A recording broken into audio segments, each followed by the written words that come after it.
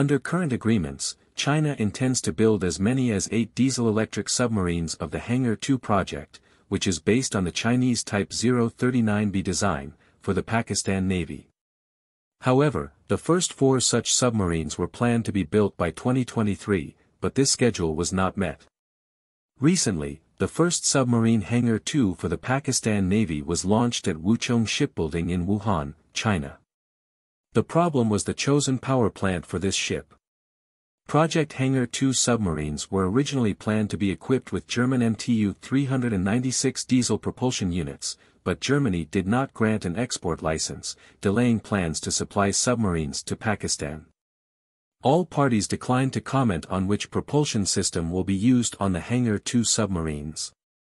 Even Pakistan and Germany did not respond to requests for clarification on export licenses and engine selection.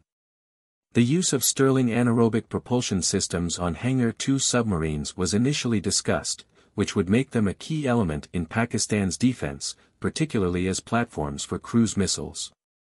However, if the speculation about the use of the Chinese CHD-620 engine, which is an actual copy of the MTU 396, turns out to be true, then this may indicate a complex process of technology copying that China likes to engage in, copying successful technologies rather than creating its own.